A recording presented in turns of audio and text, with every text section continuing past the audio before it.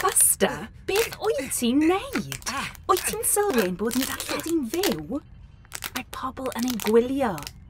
Mae'n iawn, Pwgl. Mae Pong a fi yn gwneud gwaith arwyr ailgylchu pwysig. Os wyt ti'n dweud, Busta. Rydyn ni'n gwasgu ein cartonau sydd fel ei fod yn cymryd llai o le yn y bin ailgylchu. O, welai, dyna syniad da. Mae hynny hefyd yn fod i bobl y ddeir gadw mwy o loriau oddi ar y ffordd.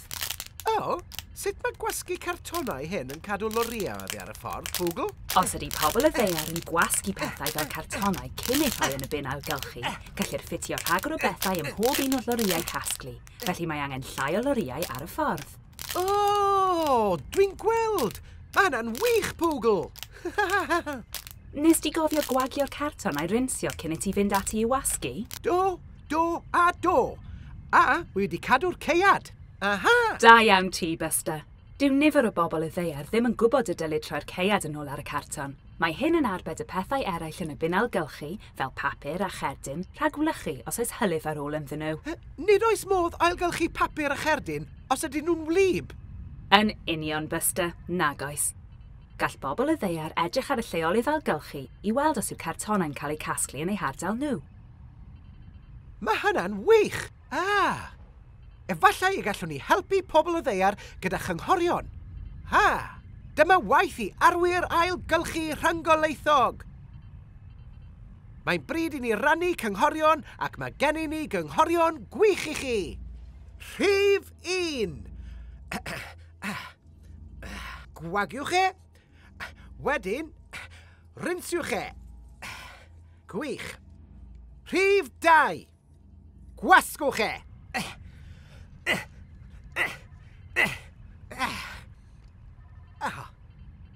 Rhif 3. Rhowch y ceiad yn ôl arno, os oes ceiad gyda fe.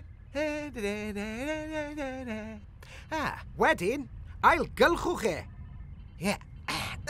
Os oes gwelltyn gyda'r carton, fel hwn, gwthiwch y gwelltyn i mewn fel y gellir ailgylchu hwnnw hefyd. Da iawn, Busta. Rwy ti wedi bod yn gwneud y waith cartref. Nawr fod y cartonau'n barod da ti, hoffa ti weld ffilm sy'n egluro beth sy'n digwydd iddyn nhw unwaith maen nhw wedi cael eu casglu? Please! Fel cenedl, rydym yn defnyddio tua 60,000 tunnell o gartonau bob blwyddyn. Mae hynny gyfwerth na phwysau 349 o forfilod glas. Yn ffodus, mae'n llawer haws ailgylchu cartonau erbyn hyn, sy'n golygu y bydd llai yn mynd i safleoedd tirlenwi. Ar ôl cael eu casglu a'i didoli o ddeunyddiau ailgylchu eraill, caiff y cartonau eu cymysgu gyda dŵr, mewn peiriant tebyg i beiriant golchi dillad. Cant ei mathru am oddeutu 20 munud, a'i trawsnewid yn sylwedd ffibrog y gellir ei sychu a'i rolio mwyn creu cynnyrch papur newydd, enghraifft tiwbiau ar gyfer siocled poeth a cynnwysyddion gronynau grefi. Caiff leinin y carton sy'n cael ei gynhyrchu o blastig ac alwminiwm ei wahanu a'i ddefnyddio i wneud dodrefn gardd, matiau chwarae ac adnoddau adeiladu.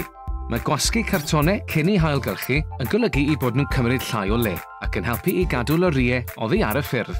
I gael mwy o wybodaeth am y broses ailgylchu, ewch i www.ailgylchu-gymru.org.uk. Waw! Gall yr hen gartonau yma gael eu troi'n gymaint o bethau gwahanol.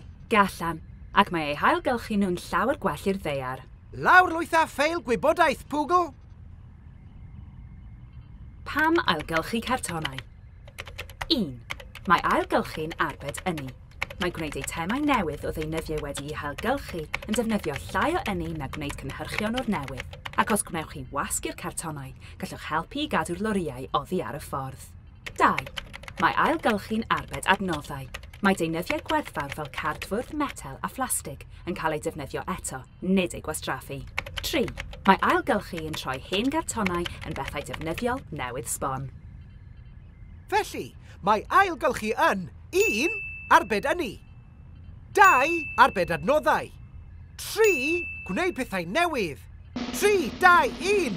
Ailgylchu! Iawn, Pwgl. Rydyn ni angen gwneud darllediad bris. O'r gorau, Busta. Trosglwyddydd yn barod. Yn galw pobl y ddeiar, galw pobl y ddeiar. Rydyn ni angen eich help. Eich tasg yw ailgylchu gymaint o gartonau ag y gallwch chi. Gwnewch yn siŵr fod pawb yn eich cartref yn gwneud yr un fath hefyd.